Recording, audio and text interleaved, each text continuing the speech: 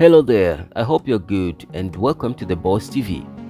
Tanzania has received 2 sets of electric multiple units EMU and 8 electric trains locomotive from South Korea, marking a significant milestone in the country's railway modernization efforts.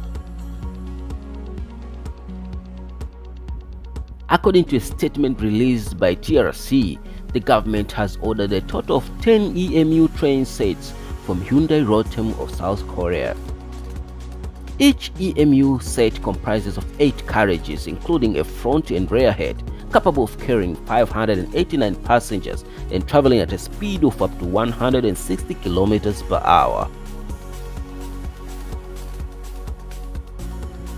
These latest additions bring a total number of EMU sets in Tanzania to 3, with the first already undergoing testing since its arrival in April 2024. In total, TRC has received a substantial fleet upgrade including 65 passenger wagons, 17 electric locomotives, and the 3 EMU sets.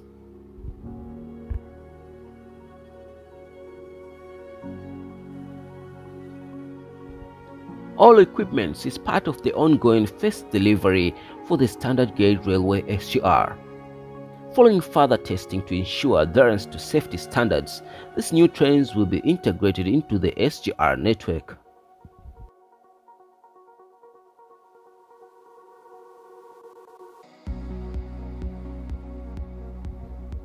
Initial operations in electric train services are already underway between Dar es Salaam and Morogoro.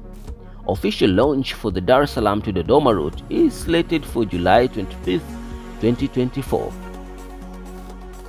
With the arrival of these advanced electric trains, Tanzania is poised for a significant leap in its railway network's efficiency and capacity.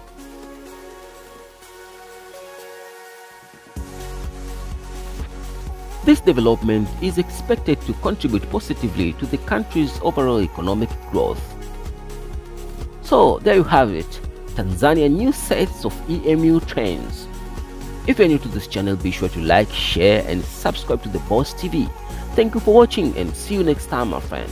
Until then, as always, bye bye.